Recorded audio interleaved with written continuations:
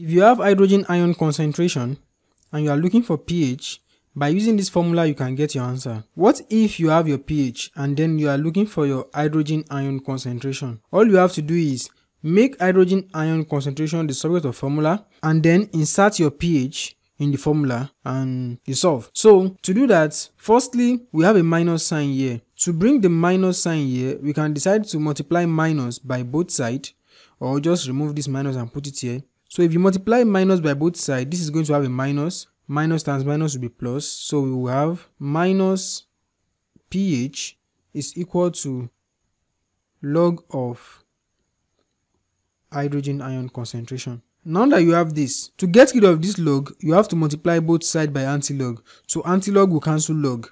And what you will have left is antilog of minus pH is equal to the hydrogen ion concentration. So with this formula, let's rewrite it as hydrogen ion concentration is equal to the antilog of minus pH.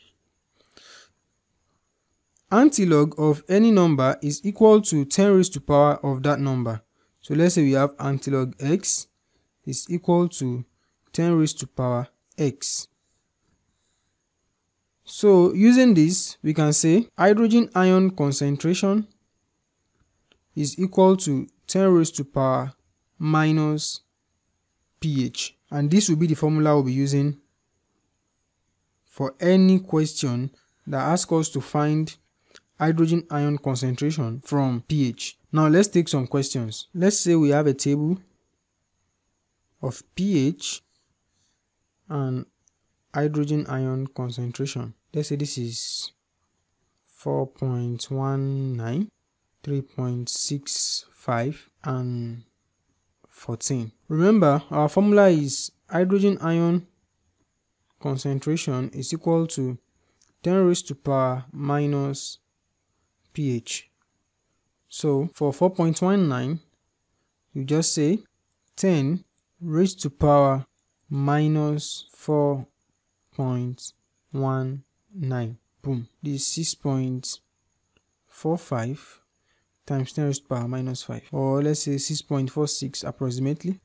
6.46 times 10 raised to the power minus 5. Then we have 10 raised to the power minus 3.65.